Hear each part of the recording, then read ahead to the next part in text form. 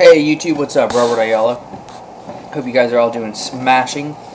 And if you're watching this because you are preparing for the NREMT basic, or even paramedic, or intermediate, or advanced EMT, whatever we're calling it these days, awesome. I'm sure you will do well. So I'll give you a virtual pat on the back. So anyway, it's just how I thought I'd help you with your test prep. I'm going to do a few practice questions, explain the logic behind them. So, yeah, let's just do a couple. You would expect the exit wound from a gunshot to be A, larger than the entrance, B, smaller than the entrance, C, the same size as the entrance, or D, you would not expect to see an exit wound. So, is it larger, smaller, same size, or no exit wound?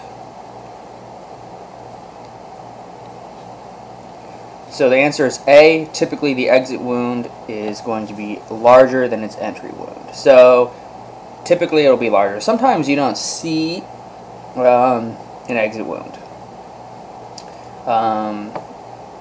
Yeah, typically, I mean, especially if it's like in the torso area, sometimes it just gets all lodged in there.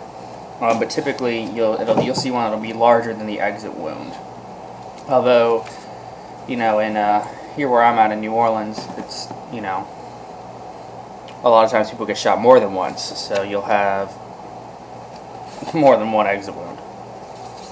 Okay, let's do another question together. Okay, you arrive on the scene of a 12-year-old female who is seizing. The school nurse tells you that this is the patient's third seizure and the patient has not regained consciousness between seizures.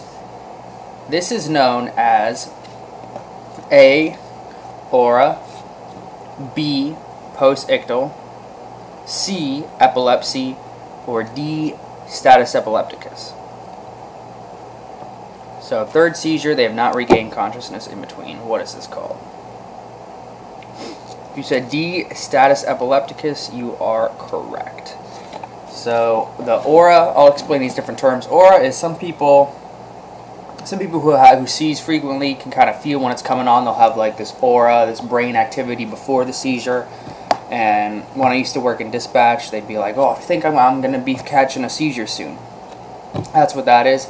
Post-ictal is after the seizure. They're kind of groggy, kind of not sure what's going on, kind of in that sleepy phase, kind of usually still making some noises, but they're not actually still seizing.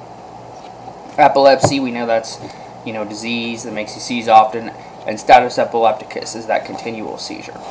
So anyway, thanks for watching my video. Check out my audio study guide in the comments, and hope you pass the test. I'm sure you will. Robert out.